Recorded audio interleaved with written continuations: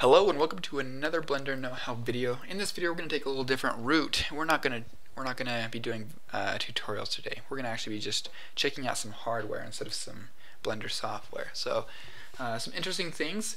We're going to be looking at the 3090. I'm going to compare it to my 1080 because that's what I previously had. However, it's not really a comparison video. It's mainly just to show the RTX in all of its majesty, because I was really impressed from the upgrade of the 1080 to the 3090, and then I found out just a few days ago that I didn't even have RTX on for some of these rendering, and it actually makes a big difference. There's a setting in Blender Optix that allows Blender to access some of those RTX cores, which significantly drops down render times. So we're going to check that out. Pretty much just renders, that's all we're going to be looking at, but hopefully you're thinking about if you want to upgrade, this is kind of like the video for you right now. So, and if you're a graphics artist. So one concern though, and this is a big one actually, if your case is small, you got to make sure it can fit. This thing is a huge card. That's my 1080 on the left and my 3090 on the right. So be prepared for the massive size of this thing, and you should be good. So I decided to compare three different example Blender scenes. This is one of them, and I decided to throw three different settings on each of them to kind of see how they perform differently with the between the 1080 and the 3090. And you can see that there's a big difference already in just these two. And these are the no denoised, and they don't have the optics on, which is like the RTX core. That's how Blender accesses the RTX cores. So those are the benefits you're getting. This is the benefit right here. Like you're dropping from 4 minutes down to 1.5, and that's without RTX. And so this next one, you can see that this next one's going to be a big difference. You can see that we got 6 minutes right here. So for the 1080, it actually increased time, and that's fine. But when it dropped almost 30 seconds off of just that first, just by turning the ray tracing on, which I think that's huge. 30 seconds is a big deal when you're talking rendering. So yeah, there's a lot of really cool things here as you watch. Pay attention to the ray tracing that would also be capable from any of the RTX series cards. That'd be the 2000 or the 3000 series. This is actually one of the best scenes that I think that the card performed on. So it only took 1 minute and 9 seconds with the 1080 without optics and denoising. So this one wasn't super demanding, but it only took 39 seconds as far as no optics. Now the next setting is going to show that is even more dramatic. One other thing to consider as we do this is the fact that it takes like 30 seconds, I think, for half of these, like 20 to 30 seconds for them just to get from like for the CPU to load it up and spin it up into a renderable scene, which does hurt the times already. So if you picture that last one, it was like 30 seconds, I think, right? Somewhere in that.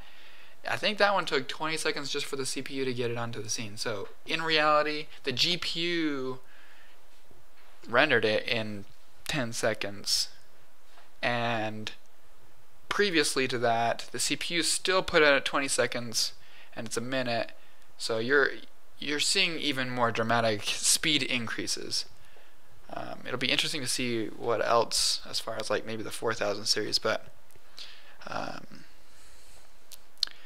so yeah, we're gonna, after these next two, we're gonna look at some graphs real quick.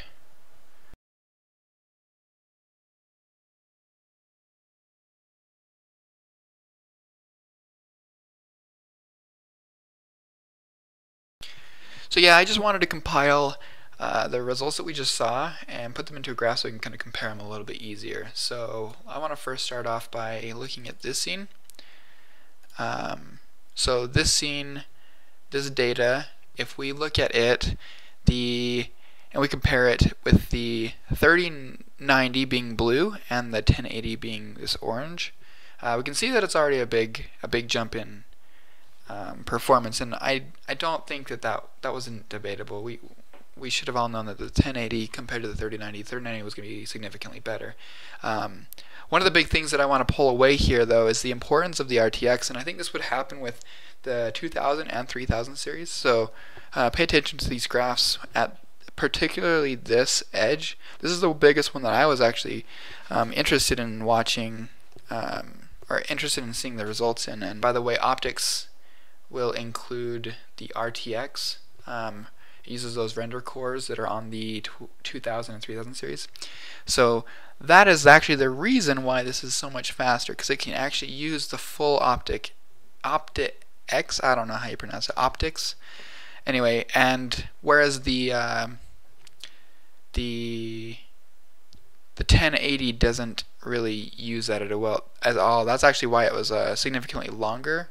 So I think it would be even better to compare the 3090 with Optix to, you know, something like denoising it without Optix, because these are going to be the most the lowest times that you're going to get with the 1080, and this is a really good time. Like, we're looking at, I think all of them, actually, I could be wrong, but all of the denoised Optix are below 1 minute, which is pretty big. And I'll show you in just a second. I'll also show some other really cool features. So I'm going to go to the next one here. So this also shows, once again, that with the Denoise Optix, it is the fastest by quite a bit. Like, we're dropping, or we're increasing performance nearly double. Something else you can keep in mind right here is, you can't really see it in the video that well, but it honestly takes about 25 seconds just for some of these things to get to be prepared, and that counts into this time. So if we're talking real render time, I would imagine actually subtracting 20 seconds off each one of these. So it's actually more than double the speed of the 1080 comparatively.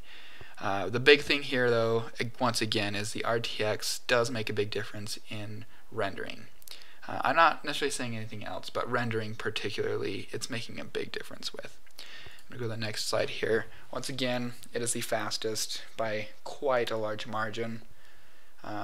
So yeah, it's pretty interesting things. I'm going to show you something right now that will be pretty cool. So like I said, this was one part that I was actually really excited about, and if you can see this is some pretty big things going on with this RTX. This is rendering in cycles. This is important to note because Eevee handles this better, right? Like, it can handle it real time. However, this is rendering in cycles near real time. As we move around, it only takes just like a couple seconds. And like I said before, with those render times, because the CPU is trying to load it all up for the scene, 20 seconds of those 30 seconds or 40 seconds that the card was taking before, that was just CPU load time. But now you can see in just a matter of under 10 seconds, but very close. And I think these are results that are very happy. I'm very happy about. So if I were to have a conclusion about the 3090, I would say maybe. Okay, because for 3D graphics, absolutely, if you have money to spare on this thing will blow your mind at the capabilities that it has for rendering. But it's very niche, as it's just doing stuff with rendering. Like, it doesn't really do too much with other aspects of even your own 3D graphics files. It's mainly just rendering. So if you want to spend some money, $1,500, go for it. If you want to do gaming, I would suggest getting something cheaper. I don't think there's a real reason for it, but let me know what you guys think in the comments. I don't want to necessarily tell you all the things, but I think it's a great card. And we'll see you on your next Blender Know How video. Thanks.